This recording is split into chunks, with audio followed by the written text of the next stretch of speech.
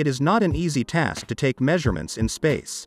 You can't just create a long ruler to calculate distances when you're talking about objects that are millions and billions of kilometers apart. The complexity of measurements in space has caused many to wonder where the solar system ends. Well, it appears that the answer depends on what you define as the end. According to NASA, there are several criteria by which you can determine the end of the solar system. 1.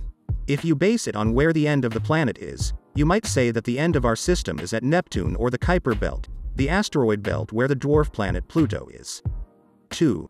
If you think the solar system is composed of everything affected by the sun's gravity, you would say that it ends in the Oort cloud, which is a spherical cloud of debris that is 1,000 times farther from the sun than Neptune. 3. Finally, you could say that the solar system ends where the sun's magnetic field ends. But why can't all scientists use one option to determine the end of the solar system? While it may seem easier to pick a distance and stick with it, the reality is a little more complicated. As our awareness of the universe expands and our technology becomes more advanced, we are learning more about the intricacies of our solar system. For example, scientists assumed that the end of our solar system was the Kuiper belt until astronomer Ian Oort suggested the existence of the Oort cloud.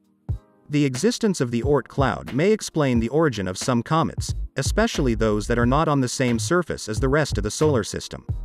This is because the Oort cloud is spherical and surrounds the solar system from all sides, while most other objects in the solar system exist roughly on the same plane.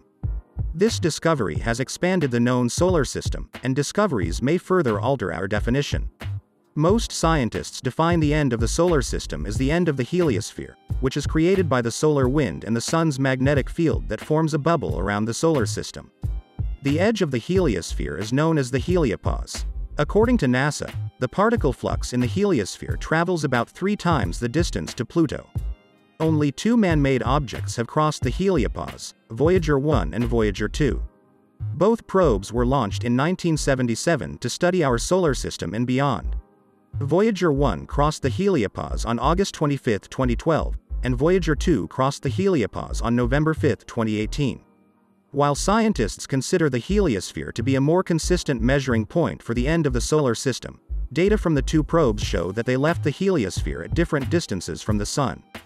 This may indicate that the heliosphere is constantly changing in size.